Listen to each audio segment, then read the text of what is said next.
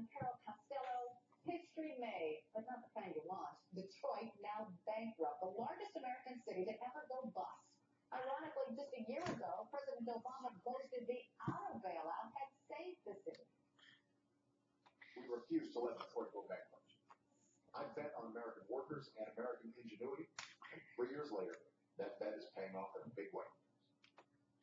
Auto manufacturers did survive, but it wasn't enough to save the city of Detroit. We're awaiting a news conference officially announcing Detroit is declaring bankruptcy. Poppy Harlow is live in Detroit, and I see the governor and the city's emergency manager sitting there waiting. I think they were going to mic check. So as soon as they begin speaking, we'll take our viewers to the press conference, but I know you have some information for us now. Yeah, hi there, Carol. You know, it's interesting. Your point about automakers, and that's so important because people connect Detroit with the automakers.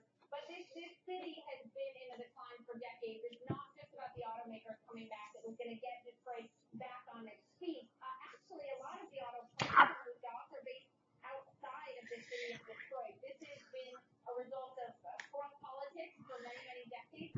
The city's gone from 1.8 million people in its heyday, 1950, to 700,000 today. That means many fewer people paying taxes. The city has an abysmal record at even collecting taxes. And on top of that, you have the decline of the auto sector. Even though it's back, it's not where it once was. The big deal about this bankruptcy is going to be for city workers. Because unlike bankruptcies most that we've seen in the past, the city workers, retired and current, their pensions and their health care benefits could be cut dramatically if that is approved by a judge. That's the big question right now. So I just talked this morning to a woman, Janet Whitson. She's worked for the Detroit Public Library here for 32 years, and she's fed up. She's actually suing the government, trying to block this.